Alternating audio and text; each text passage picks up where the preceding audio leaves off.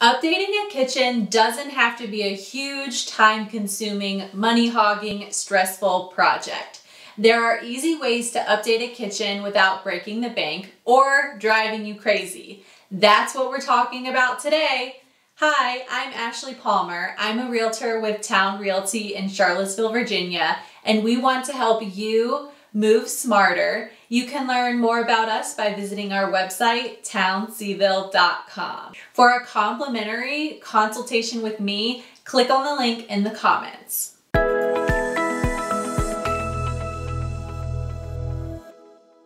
If you just want to change a few things without a complete makeover, try switching out the hardware. If you're already taking off the hardware and want a little more than a small change, then try painting the cabinets. Maybe try switching out the faucet too.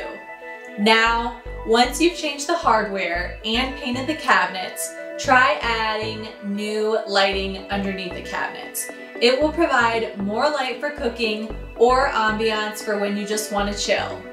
If you don't have a lot of cabinet spaces, or if you have some empty walls, think about adding some open shelving.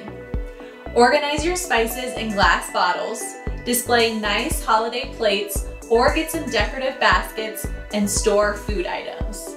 Crown molding added to the top of cabinets can make the slight change that you need to make a unique look, especially to stock cabinets. Been saving up for a big change? Time to splurge on some new appliances. You don't have to buy them all at once, but rather in small doses. A new refrigerator in one paycheck and a new dishwasher in the next. With new cabinets, new hardware, updated appliances, now adjust your color scheme. A new coat of paint can change the whole look and feel of a kitchen. It can brighten up the dark corners or create a whole new mood. Once your color scheme is changed, then you can think about adding a backsplash. Thanks for watching. All the links are in the comments below.